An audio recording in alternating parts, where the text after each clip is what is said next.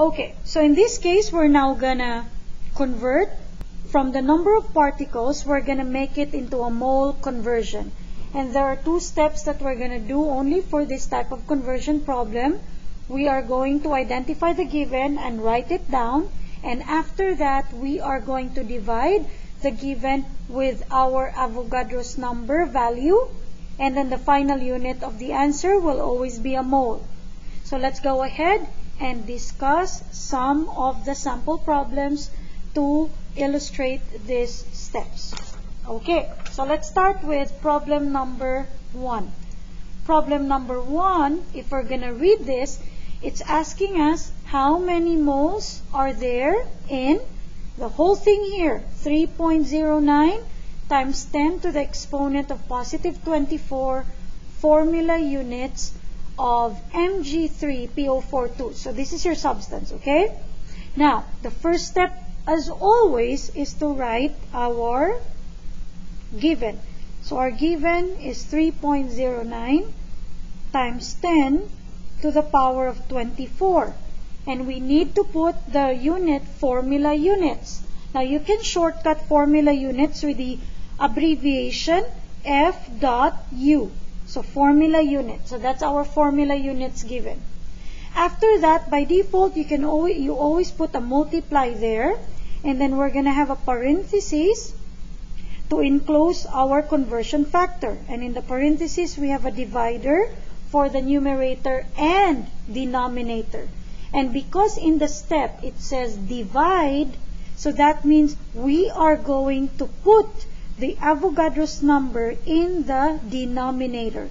So we're going to put it down here. So that's going to be 6.02 times 10 to the 23. And because we use formula units here, this will also have formula units unit. And then now the one on top will be the 1 mole. Mole can be written with an E or no E. That's okay. Next, we close the parentheses. So this is how the dividing works. If we're gonna shortcut the whole thing, because the unit FU will cancel out here, and so we're left with mole, this time we can shorten this out as 3.09 times 10 to the 24 times 1 is the same thing. So we can shorten this out as 3.09 times 10 to the 24 mole already, because that's times 1 mole. Then over whatever is below. So the one below is 6.02 times 10 to the 23 already. And there's no more unit because we canceled it out. So the whole thing here on top is just shortened this way like this, so that we can readily input this in the calculator. So now we are ready to put this in our calculator. So I need us to prepare our calculator this time so you can experience it, and you're going to do it on your own. So I'm going to put my calculator here on the side. Okay? Now I'm going to use something, a function in the calculator that you might see in your own calculator. Let me show you that. You look at this function where my pen is pointing. There's N over D. In your scientific calculator app, there might be a similar feature that allows you to put a fraction readily, automatically. So check that out. I will press that here. And if I press that, you're going to see the numerator to be blinking. So we're going to type in the numerator. The numerator is 3.09. So 3.09. The times 10 is still the times 10n here for your exponent. So you press that. And then the exponent will blink. So the exponent for that is 24. So you're going to put 24. Now, we are done with our numerator. Now, let's go down. So, you press arrow down to help us input now the denominator. So, we're going to input the denominator. That is 6.02. And then the exponent is times 10n again. So, press that. And then the exponent is 23. So, 23. Now, check whether you have inputted the correct numbers of our given, making sure that the exponents are accurately inputted in the calculator. And now we can press enter. Once they're all correct, press enter, and you're going to see these answers here on your calculator. Please try it on your own and make sure you get what I get here on my own calculator.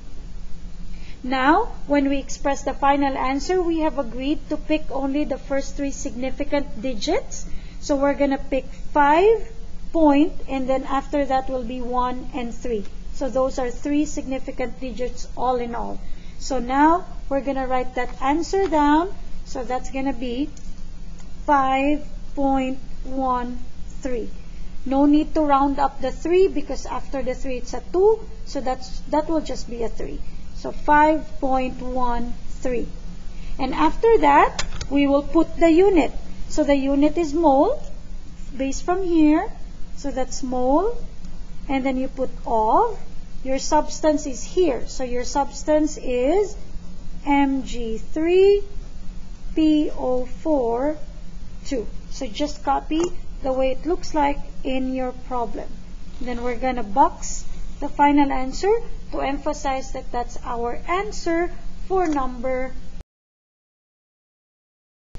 So now for number 2, we are to determine the number of moles in 1.55 times 10 to the 22 molecules of Na2SO4. So the whole thing here is our given, which you see a number and a unit. So all we need to do is write that down. So that's 1.55 times 10 to the 22. And now let's do the shorter way, because the molecules will be converted to a mole. That will become a mole.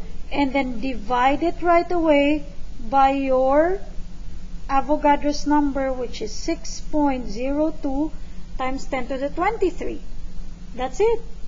And you're going to put equal sign there. And now on your calculator, we are going to show that we are dividing.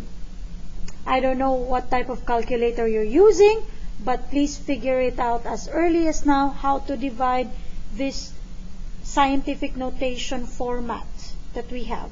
So let's go ahead, press our n over d, the one in fraction, and then we're going to input the numerator, so that's 1.55, and then the times 10 will be this button here, times 10 to the n, and then the exponent is 22. And then we're going to press arrow down, that's going to be 6.02, and then times 10 to the power of n again, and the exponent is 23. And then once we've checked that we have inputted everything correctly, with the correct exponents, most especially, check that.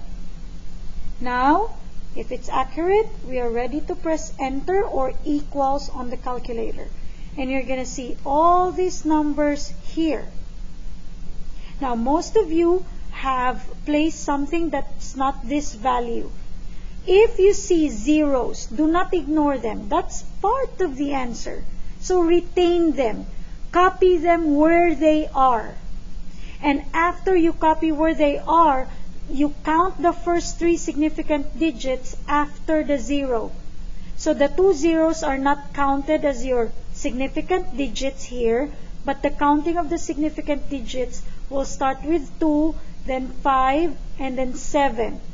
So 2, 5, and 7 are your 3 non-zero significant digits. So therefore, your answer should end up to the 7. And copy exactly how the zeros appear on the calculator. Do not change the value. Okay? So let's copy that. So that's going to be 0.0257. So 1, 2, 3, 2, 5, 7. We did not round up 7 because it's a 4 after that. So it will just be 7. Now, we are going to write the unit. That is mole of, the substance is Na2SO4. And this is now our complete answer for number 2. You may try to solve number 3 on your own as more practice for you.